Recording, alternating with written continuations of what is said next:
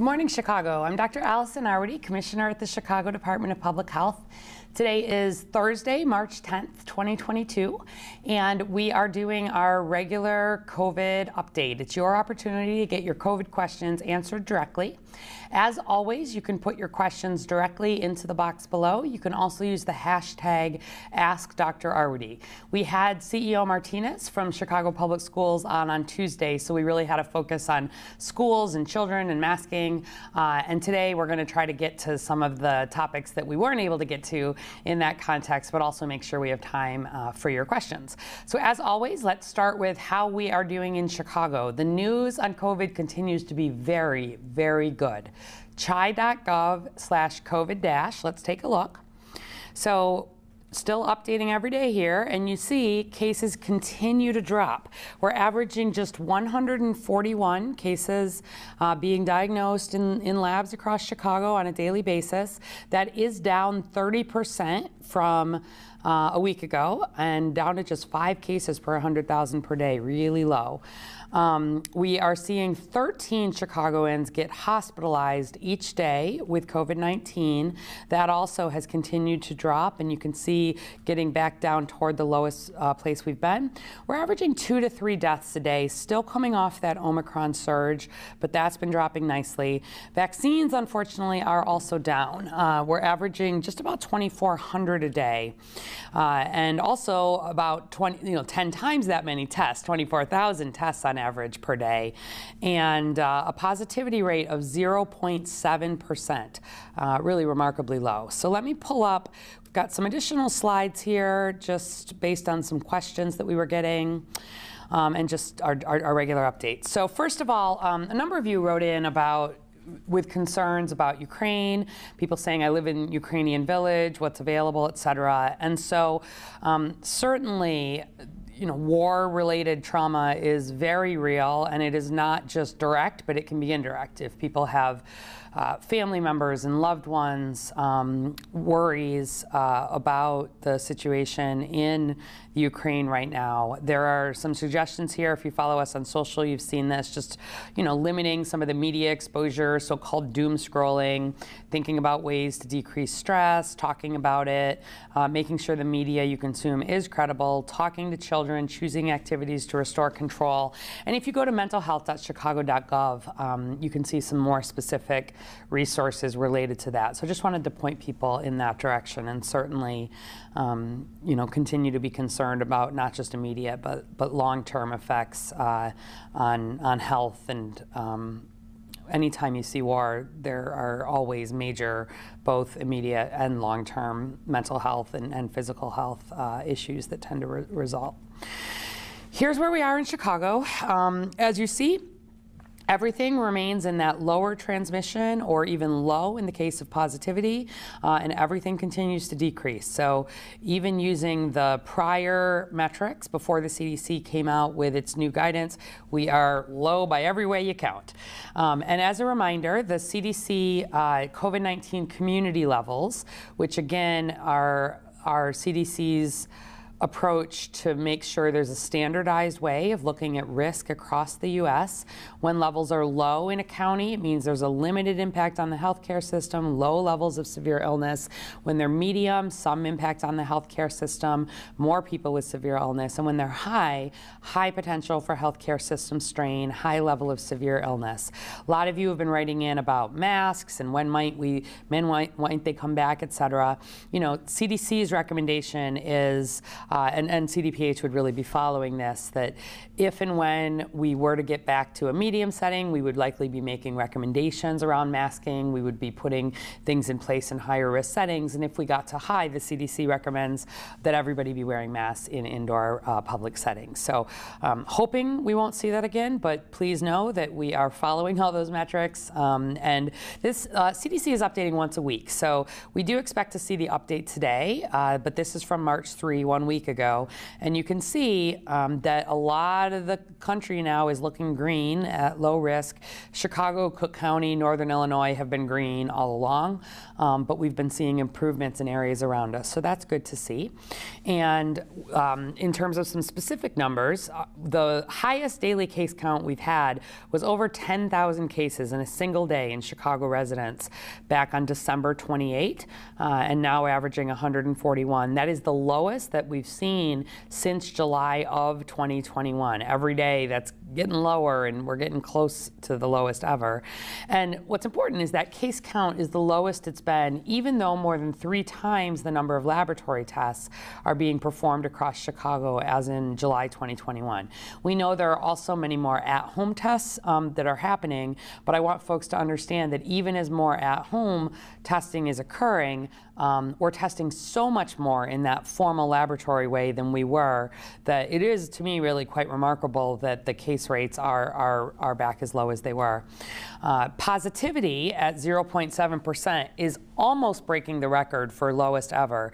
June of 2021, we got down to 0.6%, and be curious to see if we get there, but we're down from 20% just in January.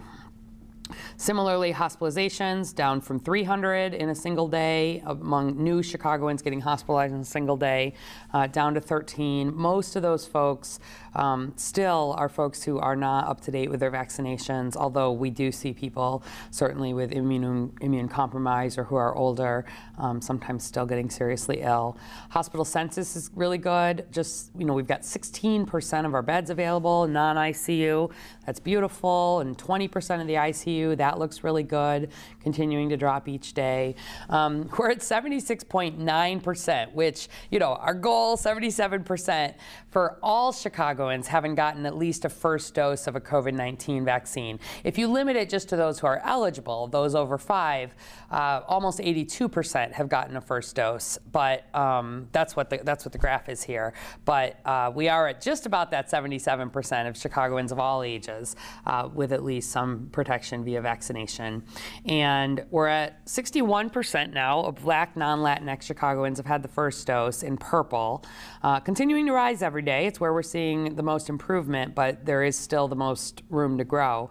Latino Chicagoans now just as likely to have received at least 1 dose of COVID vaccine in blue there as white, non-Latinx Chicagoans. And actually, if we limit it just to age-eligible Chicagoans, meaning 5 and over, Latinos are actually now more vaccinated than white Chicagoans, which is great in terms of thinking about which communities have been hit harder. Seeing that improvement in terms of vaccination rates meant that when Omicron was hitting, it was not hitting Latino Chicagoans harder than it was predominantly Asian or predominantly white Chicago communities. Unfortunately, we did see, for a number of reasons, including structural reasons, underlying conditions, et cetera, but the biggest one being really different vaccination rates, we did see the Omicron surge hit Black Chicago really hard. Especially in terms of hospitalizations and deaths. But we're making progress every day. By age here, we're up to 52% now of our 5 to 11-year-olds have had a first dose, compared to just 33% nationally. 81% of our 12 to 17-year-olds, compared to just 68% nationally. So every day, good progress there, and we continue to be really focused on schools and on youth, not just for the kids, but for their families. Hope you're starting to see some of these signs around. I am. Just a reminder that anywhere where you are in Chicago, if you're in a business, if you're in a religious setting, if you're gathering, please feel free to download these and print them. They're available. We're really trying to emphasize this being kind, that you're going to see people wearing masks, that if you are experiencing potential COVID symptoms, we want you wearing a mask, and that there remain settings where vaccination cards may be required, or masks or vaccination cards, or there are establishments still requiring masking. The city does not require it, but we are in support of businesses that make that decision. The risk is low and continuing to drop, but especially if you're a setting that is serving people who with immunocompromise, have a lot of older people, et cetera. You will probably see these signs, and we encourage you to download them and use them. Where are we now? So we're getting a lot of questions along this line. So here's how I'm really thinking about this. We are in a new phase of this pandemic, not just because we're post-Omicron, but because vaccines, boosters, and tests are widely available, because effective treatments have now been developed. Those early treatments that the Paxlovid, for example, which is the one that Pfizer made, dropped the risk if people did get COVID and they were higher risk, they were older, having underlying conditions, dropped the risk of getting hospitalized by 89%. So this is why we want folks who are higher risk, whether they're vaccinated or not, if they get COVID, we want them talking to their doctor so that they can access some of these new treatments, which can help prevent severe illness. And then importantly, the very large majority of Chicagoans have some immunity because they've been vaccinated. At least 77% of Chicagoans have at least some protection through vaccination. And we estimate well over 90% if we combine people who have been vaccinated or previously infected. And although we've talked about this a lot, the best protection are people who have both are up to date with vaccination, including a booster, and they've recovered from COVID. The next best level of protection are people who are up to date with vaccination but have not had COVID. The next would be people who have had COVID but have not been vaccinated. And if there are still folks out there who have neither recovered from COVID nor been vaccinated, I'm just very concerned about outcomes. But we think those numbers are quite low, and where they exist, they do tend to be in the younger children who are less likely to have severe outcomes. But really, our ability to prevent or reduce severe illness between first and foremost vaccination and secondly treatments makes it less critical to focus on stopping every case of COVID-19. Plus, we're not going to eradicate COVID without some new breakthrough. And so as the virus continues to circulate, we have to make sure we don't overwhelm hospital and healthcare systems, because overwhelmed hospitals can't provide the best care for COVID patients or everybody else who needs health care. And we can't let emergency departments get overwhelmed, which makes people wait for life-saving care, has these indirect effects. And so we are looking at severe cases, and so is CDC, that require hospital care and use healthcare resources, both because those are the outcomes we're really working hard to prevent, and because we have to make sure we don't have that secondary outcome of overwhelming the health system. So that's important while we continue to follow cases and positivity, et cetera, where we think about moving forward, when do we especially need to make sure we're putting mitigations in place. We want to think about all the impacts COVID has in our communities. Around early treatments, somebody on Tuesday said we never talk about treatments, so I thought I would put in again the slide that we've been using for months now, but let me just talk right through it. If you test positive for COVID-19, there are IV and oral medications that can help keep you out of the hospital, but they need to be taken in the first few days of infection. Many of them work by stopping the virus from copying itself. So they don't stop you from getting infected, but they they help to stop it from overwhelming your body, making you really sick, getting into your lungs, your other organs, and putting you in the hospital. But it's too late to take the ones that stop the virus from copying once the virus has copied and you're already really sick. So if you test positive and you have underlying conditions that put you at higher risk for hospitalization, talk with your healthcare provider immediately to see if they recommend these newer treatments that are now available. The treatments are not for everybody. They can interact with other medications some people are taking. You may need to get some lab work. So you can't just go in and get these off the shelf at the pharmacy. They need to be prescribed by a healthcare provider. You can't just walk into a pharmacy. You can't just go to an IV infusion center without a prescription.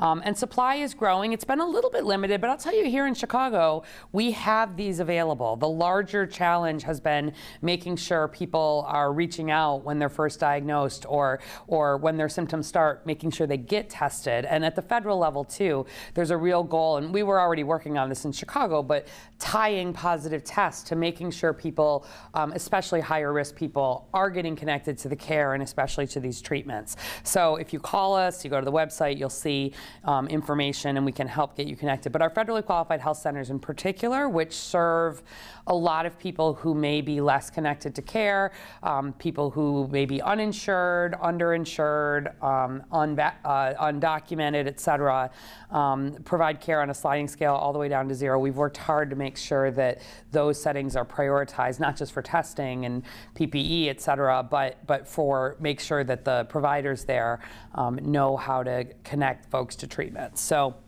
they're no cost, they're available. Reach out and help us help you stay out of the hospital. I also wanted to remind folks that there are free at-home COVID-19 tests, and every home in the U.S. is eligible to order now 2 sets of the 4 free at-home tests. So if you already ordered your first set, you can go ahead and order a second set today. I ordered mine, I got them. They actually did a pretty nice job of prioritizing zip codes where COVID had hit harder, where we knew economic levels might have been lower. I wasn't sure how well they do with that on this national distribution, but they did well with it here in Chicago. So those of you who live in harder hit zip codes with more barriers actually got your tests earlier than people who live in zip codes that we've seen more testing access. But regardless, everybody is eligible. They are free. So order your second set if you haven't. And if you haven't ordered your first set, order both your sets. Go to covidtest.gov. All you do is you put in your contact and shipping information. You don't have to put in anything else. They're not going to ask you for your insurance. They're not going to ask you for your identification. It's through the U.S. Postal Service. And if you don't have internet, you can call 1-800-232-0233, and there will be tests coming to your door. I also wanted to just remind everybody that if you catch COVID-19, nothing has changed around isolation. Also, nothing has changed around quarantine. So regardless of your vaccination status, if you test positive for COVID, you must stay home for 5 days. If your symptoms are better, you're feeling good by day 5, you can leave your house, but you must continue to mask while around others for days 6 through 10 in public spaces. So if you've got questions, as always, reach out. But it doesn't matter if you're vaccinated. It doesn't matter whether we're talking school, work, out in general. Nothing has changed. You must stay home for days 1 through 5, and you must mask in public spaces, no matter what that public space is, in days 6 through 10. And if you've got more questions about that, please do let us know. I also just wanted to remind people about COVID boosters. The data on these is good. We can talk some more as necessary, but the WHO has just really said, okay, like we got to do this across the world too, because it's clear that getting that booster does give additional protection, not just for antibodies, but in a longer term way. So anyone over the age of 12 should be getting boosted 5 months after your initial Pfizer or Moderna series, or 2 months after your initial J&J vaccination. And then finally, our Protect Chicago at Home program, still going strong. It's one of the most innovative programs we've done here in Chicago. We continue to see actually Black Chicagoans be the most likely to choose this route to get vaccinated. And given that that's where we're still needing to work the most as a city, we have not pulled back on this at all yet. We have appointments Monday through Sunday, 8 a.m. to 6:30 p.m. There are $50 incentives that come with your first dose or your second dose, and up to 10 people can get vaccinated at one time. Anybody over the age of 5 in the entire city of Chicago, no questions asked. We'd love to bring vaccine to you at a time that is convenient. So give us a call. As always, 312-746-4835. If you're looking for a vaccine or booster, reach out. All right, let's get into some of your questions.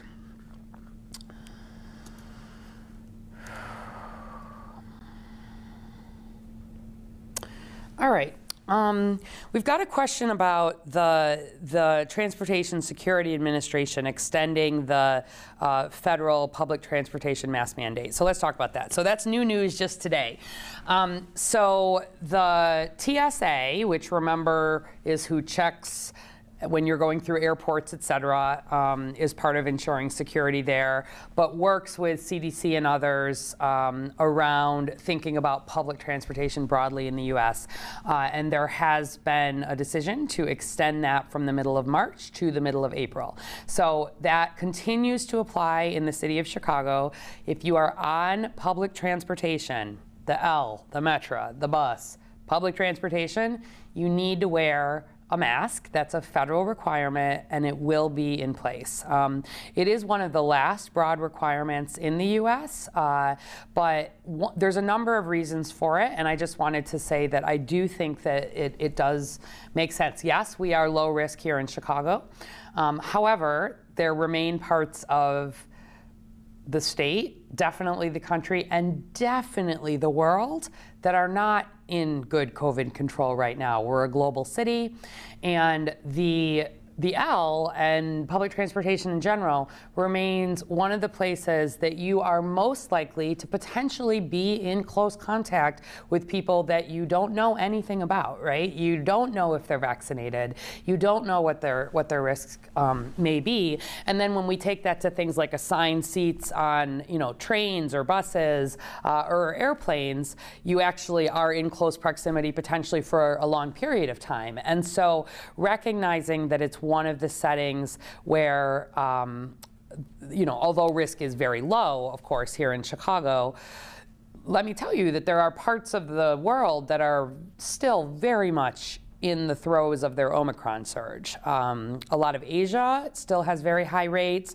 Germany has really high rates again right now, a number of European countries.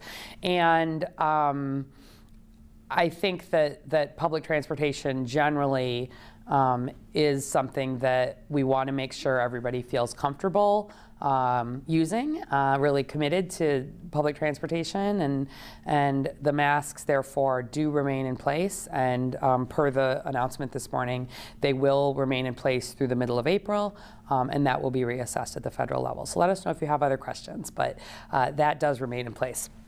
Another question here about what's happening sort of across the U.S. a little more broadly, and we are continuing to update the travel advisories. We shared that on Tuesday, but I actually think those CDC metrics at the county level are also really useful. So if you were looking at that, and I would encourage you to look at that, you can find it on the CDC site. We're linking to it on our site. You'll see that Idaho and Montana, as well as Appalachia, and actually Maine has been having a little bit of trouble. Those are probably the main areas that kind of as a region are still surging a fair bit. But overall, every single state is seeing good improvements, and even the ones that are still red and higher risk are seeing improvements. So cases are down really nicely across the U.S., and in that setting, there's an important milestone coming up. Hawaii is going to be the last state that at the moment is planning to lift its indoor mask requirement on, I believe it's March 26th, the end of March. And Puerto Rico is, I believe today was their day. Still some of the other territories, Guam, et cetera, have some of that in place. But we've been seeing, as states have seen improvements, dropping that. And at the moment, Hawaii is planning to be the last on March 26th. Hawaii, of course, as an island, a lot of travelers has needed to have some stricter requirements in place there. And so really, good news across the U.S., and we're keeping a close eye on variants BA2, et cetera, et cetera. But the news is good. The risk is not gone. And it's not quite as good as it is here in Chicago in some places, but really pleased to see improvements everywhere. All right. Couple of questions that I didn't get to earlier that I do want to address. So Alexandria Deanne on Facebook was asking about deer. She says, I saw a study that showed a new variant spreading in deer. Could it be transmitted to humans? Are they concerned this could be a bigger deal?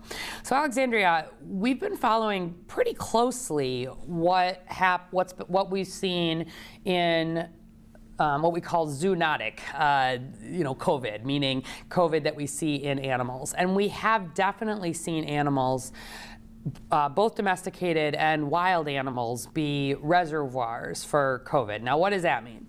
That means, first and foremost, that we are highly unlikely to eradicate COVID-19. One of the biggest predictors of whether humans can eradicate a disease is whether there are animal reservoirs, because while it can continue to live in animals, particularly if it doesn't make those animals sick, which it doesn't seem to do in deer, generally, you can't, you're unable to think about how do you eradicate sort of across all species at all times. So veterinarians have been a big part of COVID studies and response all along. White-tailed deer, early on, we knew were able to be reservoirs for COVID. And back a while ago, I want to say like late 2020, early 2021, there were studies done in white-tailed deer where they swabbed deer that, got hit by trucks or were killed by hunters. They weren't dying from COVID, but they were swabbing them and doing PCR testing and finding very high rates of COVID, like 30% among deer that were killed for other areas. And that was replicated, I think, in Pennsylvania and, a number of different places. And so there was knowledge that deer are a reservoir, that clearly there's transmission among deer.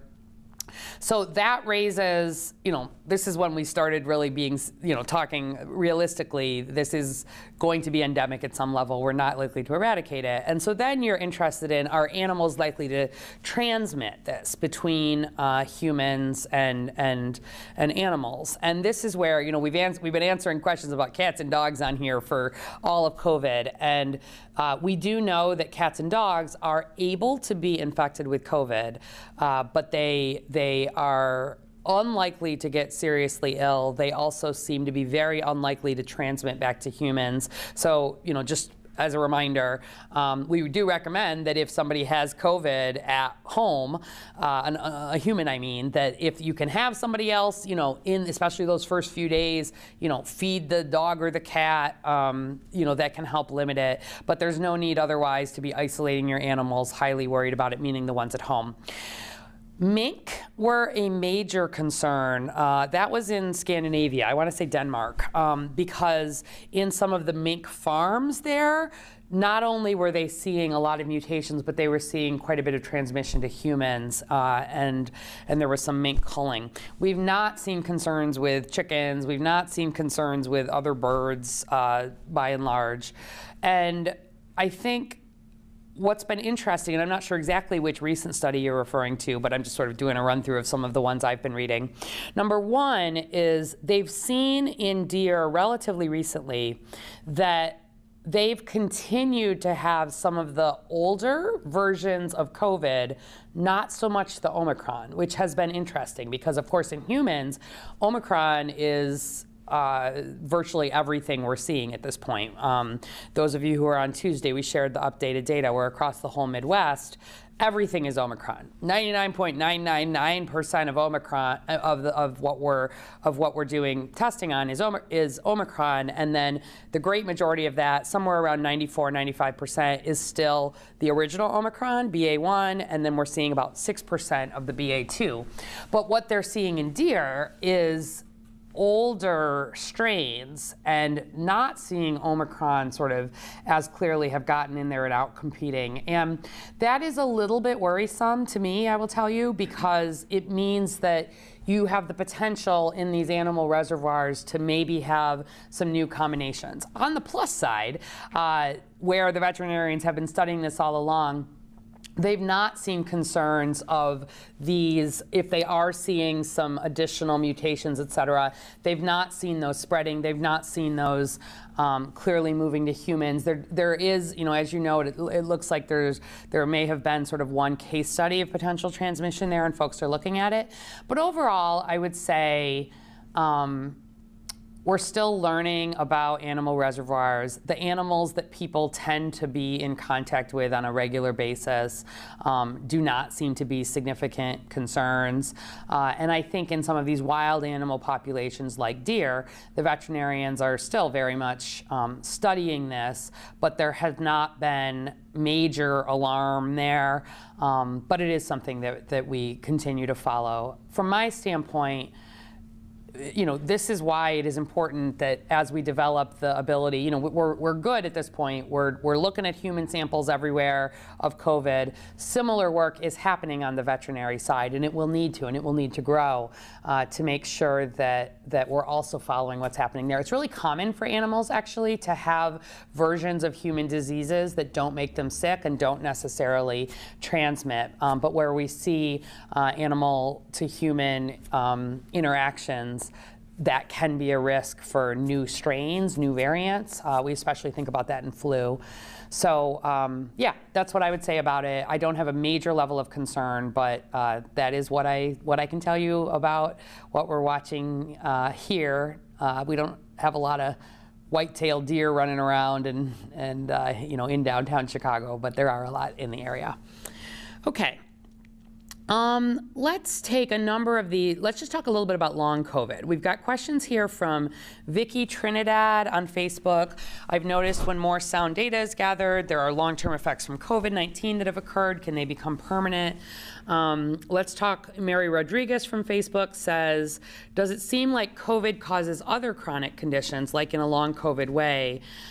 She says, my spouse works in a nursing home, has seen new incidents of stroke-like effects. People who might have chronic lower oxygen after COVID have seen hair loss, arthritis. I've had friends and clients newly diagnosed with cancer. Is this correlated with increased stress on the body from a COVID infection, or does the coronavirus actually cause the body to contract other chronic conditions?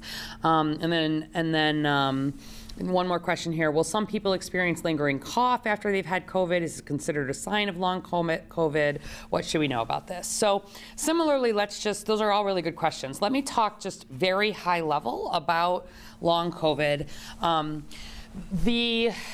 People are calling this different things. So long COVID is the term that many of you are using.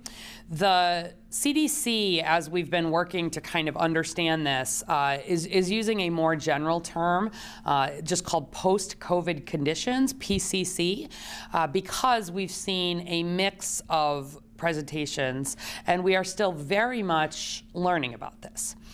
Let me kind of just high-level hit on some of the questions folks are asking, as well as maybe a few you didn't, but just to let you know what we see. So first of all, the great majority of people who recover from COVID do not have long-term effects, thankfully. We also know that the best way to prevent post-COVID conditions, long COVID, is to not get infected with COVID at all, obviously. And so one of the reasons we certainly promote vaccination is that is by far the safest way to get to get some immune protection against COVID-19 without running all of the risks that come both with acute COVID infection as well as, potentially the risk of a post-COVID syndrome of some kind. We have seen you'll see people talk about long-haul COVID, post-acute COVID, chronic COVID, and there are big studies that are going on nationally to really understand this better. It's been one of the priorities. I was on a really interesting call with some of the scientists at CDC earlier this week talking about where as a country are we doubling down? Where are the questions? Where are there still a lot of unanswered questions that public health and clinical medicine need to work together to answer? And certainly this is one of the most important pieces. And so in the same way that there were really robust systems set up kind of post-Zika infection to study those, it's how we know about long-term effects of measles. That is very much happening with COVID. There are clinical settings all over the country that are studying this, but there are also some big studies collecting data in very standardized ways. It does look like people who were more severely ill, were infected earlier, especially pre-vaccine, who had higher levels of COVID in their blood. Those seem to be risk factors for developing it, but then we see people develop, certainly, who don't also meet those. So one of, to me, the most important, there's been a couple of really good studies out just in the last couple of months that I've talked about as they've come out in some of the basic science journals. There was one in Nature There's one I just pulled from Cell. There's a journal called Cell. The lead author on it, last name is Su, S-U. This one came out just in January, and it was really, it's this work to say, how do we know who's at higher risk for developing these syndromes? It's pretty common, for example, if people lose taste and smell, that might not come back for months, but it typically does come back. But if it doesn't come back, what does that mean? But then, in addition to losing the taste and smell, here, let me just give you a sense of the range of some of what we hear. Most common, and I have even seen patients in clinic myself, who come in saying, you know, I had COVID way back in the past, but I've just never felt like I totally got my breath back after that. I feel more short of breath. I feel more tired. It's this nondescript fatigue / kind of some ongoing shortness of breath, especially if they were seriously ill. But we also hear people talking about sort of a brain fog, difficulty concentrating. We hear about people reporting coughs that really go on and on. It's common after you recover from a virus to have a cough that can go on for weeks. That is not at all uncommon. But we're talking months here is really what we mean. And the actual definition is about symptoms that go on for 4 or more weeks. So we don't consider it long COVID if somebody gets diagnosed with COVID and for 2, 3, 4 weeks later, they're still recovering. Really, that's differentiating from something else seems to be going on for more than 4 weeks. And we've heard about joint and muscle pain. We've heard about diarrhea and sleep problems, even some fevers, dizziness, rash, mood changes, those smells and changes in smell or taste, etc. It is rare for people to have serious new diagnoses, though. And so to Mary's question, does it seem like COVID is making people get diagnosed with aggressive cancers? No, I've not seen anything that suggests that. Does it seem that they are developing new conditions? Not really. It's more like post-COVID, their immune system has been activated in such a way that they are that they are having real changes. Like, it's not that these are not real, but it's not so much that it's a new disease. I think we're still looking at diabetes. Diabetes, of course, is very common. There are immune relationships to diabetes, and a number of studies now have shown that people who have diabetes are statistically, and they get COVID, are statistically more likely to have some of those long COVID symptoms than people who do not have diabetes. We don't know yet, though, if that is just confounding factors. People who have diabetes also statistically are more likely to be overweight, to be on more medications, to have other underlying conditions, to have heart disease. But that does seem to be, it's come out in a couple of studies now, at least somewhat of an independent risk factor. We also know there are certain antibodies, the scientists, because what would be great is if you could do a blood test, right when someone's diagnosed, or even if they're even ahead of time and say, oh, you know, you're somebody who we might be more concerned about long COVID in. We want to be extra sure you're up to date with your vaccinations, you're being careful. There's some early science that suggests, for example, there are these autoantibodies that some people can develop where you've heard about autoimmune diseases. It seems like there may be some correlation, but we're still learning about it. You can't really count on any of this yet. There's not studies. People who had Epstein-Barr virus, which is a very common virus, also seem that seems like there may be some link where people who have had that and recovered may be more likely to have the post-COVID syndrome. But clearly, the ability to reactivate viruses you had in the past seem to also be a part of this. So I know that's not the most satisfying answer, but I want to be honest with you that we are still learning about this. And so just to come back to the questions that got asked, you know, is lingering cough after COVID a potential sign of long COVID? Only if it goes on for more than 4 weeks. On the question of, you know, could these long-term effects become permanent? We don't know. There are certainly people who continue to have effects that seem to have started from when they first got COVID that have been going on at this point for more than a year. There are, though, also plenty of people who had long COVID symptoms that went on for months and actually have fully recovered. Interestingly, vaccination turned out to be something that for some people who had long COVID after early infections, getting vaccinated actually helped cure their long COVID, which was not something scientists were expected to see, and it was not universal. But again, we know this is something about your immune system and probably what viruses you may have seen before, and the symptoms are not COVID still in your body, but they're probably a, is it an overactive immune response that sort of continues on, similar to, some of the other immune diseases we're still learning about. And then finally, for the question in the nursing home, where you've seen people have more oxygen needs, arthritis, et cetera, those can be the oxygen needs, definitely if somebody, especially if they're in a nursing home, and you've done real damage to the lungs, like COVID, if it really gets into folks' lungs and is causing serious COVID pneumonia, like that's a big deal. It can obviously kill people, but it can also cause even permanent damage. If you remember early on, Northwestern was one of the first places in the country that even did some lung transplants for people, young people, who got COVID infection because their lungs could not recover even after they had long since cleared the virus. So it wouldn't surprise me to see somebody who had COPD or something else, or even somebody who got seriously ill with COVID having more oxygen requirement. I think things like hair loss come at a time of great stress to the body. That is not COVID specific. We see that whenever people get sick, especially sick enough to be hospitalized. The arthritis is interesting, and again, the joint pains, what is that? Especially if there's an inflammatory component, you might see that. But I don't think new cancer is related. We've not seen that that's related, and we've not seen the coronavirus make people more likely to have chronic conditions, perhaps with the exception of diabetes again. A little bit of link in kids with diabetes, so I think the jury's out on diabetes, but other than that, we haven't really seen anything too obvious. Okay.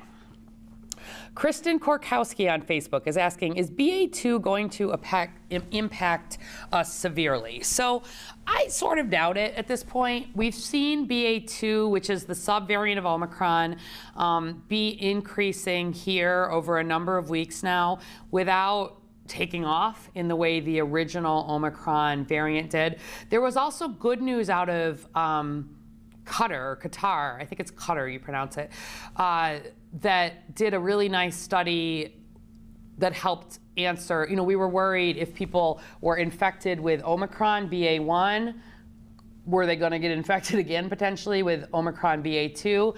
And at least in this good study that they did in the Middle East, that didn't seem like it was happening. So that's reassuring. There are certainly a number of countries where BA2 is predominant. So China and India and Bangladesh, I think even some of the European countries. And we have seen, those are some of the countries that are very much still in their surge, but they didn't get down to the low levels that we did here. So as you know, generally when we're at lower levels, we can tolerate, we don't see those major problems because the risk is lower when there is just less COVID circulating. So I'm certainly keeping an eye on it. Is it possible if this continues to outcompete, we could see some increase? We could, but the good news is as BA2 has been going up, our COVID situation has been going down. And that is what we saw in many other countries too. We didn't see it in all countries, but it's what we've seen in many other countries, and nothing suggests major problems here, although we're keeping an eye on it. Okay.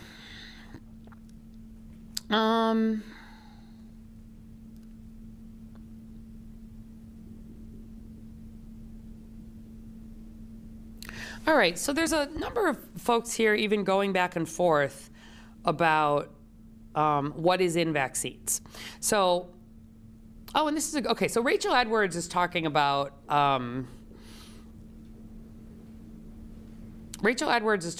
someone who hadn't been vaccinated, and why not? She says, someone recently told me they won't get the vaccine because it has heavy metals in it, and that is unhealthy for us. They also seem very concerned that Moderna had a patent on the vaccine for COVID-19 almost 4 years ago, I think implying it's a conspiracy driven by pharmaceutical profits or something. I told them that was probably a treatment for other forms of coronavirus that existed before, but I was hoping you could address these two concerns more thoroughly. Great, yes, happy to do both. both of that. Michelle Lynn on Facebook says, the CDC released information letting people know the vaccine has HIV-like proteins in it. Why are you pushing it with this info? And then I see Connor saying, I asked the doctor that specific question and she told me it was misinformation when the vaccine company stated it themselves. So let's address all of this. So thank you. And before I get into those various pieces of misinformation, let me just comment that I really like it when you are asking people who are not vaccinated, why not, hearing from them, and then looking for information about it. I'm just going to tell a personal story real quick. Some of you know that all along through COVID, for the last 2 years, not the last 2 years, since there was a vaccine, the last year plus, people recognize me on the street and on the L and out and about in Chicago all the time. This is very strange for me. This was never a goal of mine, but it happens. And so what I say back right away is, they'll be like, oh, aren't you, the doctor on TV, the ID, whatever it is. I'm like, yes, I'm the health commissioner. And I always say, are you vaccinated? That is just my default, that's what I'm interested in. And I've had so many interesting conversations with people, most of the time, of course, especially, frankly, if they recognize who I am and are willing to say that, usually they're vaccinated. But you'd be surprised how many people actually are like, no, I'm not. And then, this conversation of why not, what does that look like, I remain completely so interested in people who have not yet chosen to get vaccinated. But I'm even more interested in people who get vaccinated now, right? Who didn't get vaccinated for a whole year plus and are now making that choice. And so I was at Mercy, the old Mercy, which is now Insight Medical Center, on Monday. They were celebrating opening their emergency department. Really exciting to see that medical center coming back in Bronzeville. Really committed to working on health disparities. All a really, really good event. But on the way out, as often happens, somebody said, oh, aren't you that COVID, the CDC doctor, whatever? And I said, yes, nice to meet you. Are you vaccinated? And he said, yes. And I said, oh, great. Are you boosted? This was an older black gentleman, and I could see he was older, so I'm especially interested in making sure he's boosted. And he was like, oh, no, they told me not to get a booster. I was like, what do you mean they told you not to get a booster? And he's like, no, they said I should get a booster in July. And I was like, and then he pulls out his card, and he's just gotten vaccinated, with the dates, And I was like, oh, you just got vaccinated. So you're right, you don't need a booster just yet, but you should get one in 5 months or whatever. And I was like, can I ask, what made you, I'm really glad you got vaccinated. What made you get vaccinated now? And he said, well, I was reading a lot about this. I was reading what Louis Farrakhan was saying, who was really against vaccines. And I was really worried that he didn't say the word trust, but he was like, it was new, I wasn't sure about it. He's like, but look, I get a flu shot every single year because my doctor tells me to. And I was like, oh, good for you. And he said, and he said, I have diabetes. He was in his late 60s, I think, mid 60s.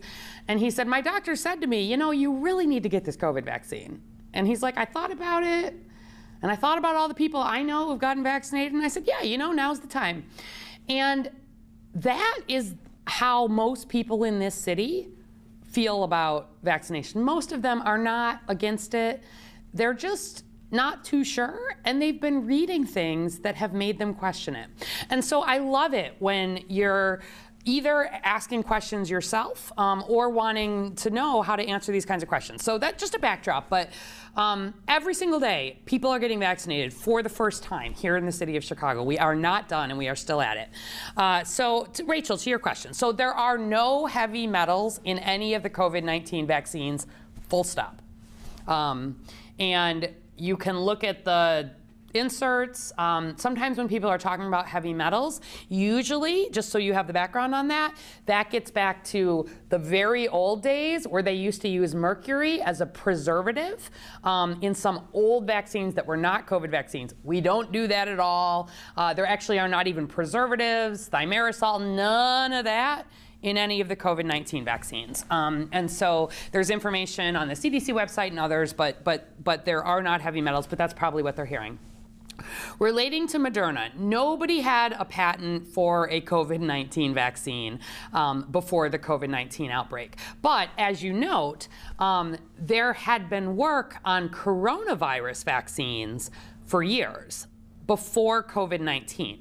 Remember, two of the big worldwide attention outbreaks that have happened in the last 15, 20 years were other coronaviruses. So in like 2003, that was when SARS, severe acute respiratory syndrome, that was a coronavirus. And if you remember, it was in Asia, and then it was in Toronto, and it was a big deal, and people died, but it was able to be contained. It was not that infectious, but it was a huge deal at the time, because whenever we see, and that was a new coronavirus, right?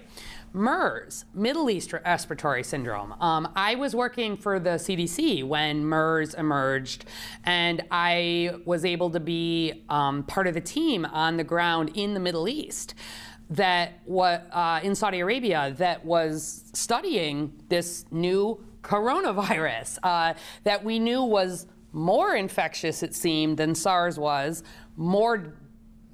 both SARS and MERS much more deadly if you got infected, but harder to get infected. And so, I was part of studies interviewing family members and then testing them and working to see who got infected and who didn't. What were the risk factors for infection? I had veterinary colleagues, studying camels on the same team. Like, the work of sort of studying coronaviruses has been going on for decades. And in both cases, SARS and MERS, they never turned into something that needed that widespread vaccination. But there has been a lot of work around vaccinations, and the mRNA vaccines. Moderna and Pfizer are both mRNA vaccines, and that is technology that there had been studies, working up toward this for about 20 years. But this was the first actual mRNA vaccine. So I hope that helps clarify. Have pharmaceuticals made money off COVID vaccines? They have. Am I extraordinarily grateful that we have the scientific processes and companies and abilities to create those vaccines in this country as quickly and well and to have an amazing vaccine? Yes. And am I extremely grateful and pleased that there was a decision at the federal government level to say, we are going to bear the cost of this for all Americans, right? So the federal government has the contracts with the pharmaceutical companies. Did they make some money? Yes, they did. Is that how scientific research, because a lot of other companies also worked on vaccine development that they didn't turn out to be successful vaccines, right? Their safety, their efficacy in the studies, they weren't, Merck did a huge thing, and their vaccine just didn't work very well. It never comes to market.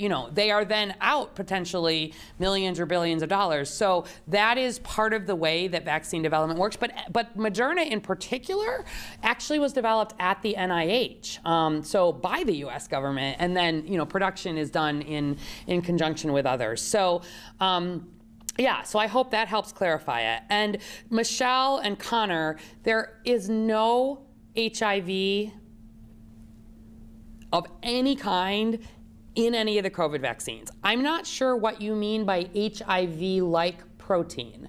I'm not sure if that's getting, and there is zero risk, zero, that you could get infected with HIV, that in any way getting the COVID virus the COVID vaccine interfaces with it, nothing. I think there's a couple of things you may be hearing or sort of perhaps getting a little confused around, so let me sort of talk through those. This is just a guess, because I don't know exactly what you're reading. Please send in what you're reading, because I can address it directly. You might be thinking about how the new treatments that are available, one of them has, ritonavir, has something that can help sustain, that can help make HIV treatments last longer for people who are infected with HIV and they take a drug. One of those has that same boosting with ritonavir, but that is nothing to do with HIV specifically. It's about making sure that the right level of the treatment is actually in your body extended. It does not have HIV in it. It does not cause it. But remember how I said that you need to get a prescription from a doctor or another prescriber to be able to get the treatments? It's because if you are somebody who are taking our amazingly effective medications for HIV and the type of medication that you are taking has this ritonavir in it, you shouldn't take the type of COVID treatment because there could be an interaction. So maybe you're hearing something related to that. But on vaccines, no link to HIV, and please send me whatever it is that you are reading, and I hope that helps clarify both of those. So, okay. We are at time. I know today I sort of took a little bit fewer questions and went a little bit more in depth on some of them, but we hadn't had as much time to go into some of what is happening in the science space. I see Boo Humes on Facebook just with a follow-up. It's a minute amount. It's not legally required. Metals do not get filtered. Don't believe. Do your research. Please do your research, but why don't you start with the package inserts, which is what is regulatory required. And if you've got questions, please come back. And again, always, I think, misinformation starts from something that was true in the past or that has some grain of truth, right? Like the fact that people with HIV, there are certain treatments for COVID that they shouldn't take because there can be drug interactions, right? So is that something that potentially people could then take and run with and get confused about and turn into something? They could. But doing your own research, like my job is to do the research on this, if you know what I'm saying, and so is my team's. And the safety is on these vaccines is excellent, and there's a whole reason we don't use those heavy metals in the U.S., right? And not in the COVID vaccines. And I'm not going to get into that further today, but one of the great things about the mRNA vaccines, I know we're at time, one of the great things about the mRNA vaccines is that they actually don't hang around for a long time. They are only teaching your own cell how to produce the immune response in case you see COVID for real. And so you don't need the preservatives that we needed for some of those old ones. It's actually, the hardest part to solve was not the mRNA. It was suspending it in the fat globule that keeps it stable enough so it can get in and teach your immune system lessons. So the whole point is the vaccines don't hang around and they don't need the preservatives. That's part of why we had that ultra cold, and there were a lot of complications around getting this vaccine out because they were not using some of those preservatives. So that is the truth, and I would encourage you, as you quote, do your own research, to make sure you're doing that research, from reputable sources. So thank you, and we will be back next Tuesday to get some more of your questions answered. Have a good weekend.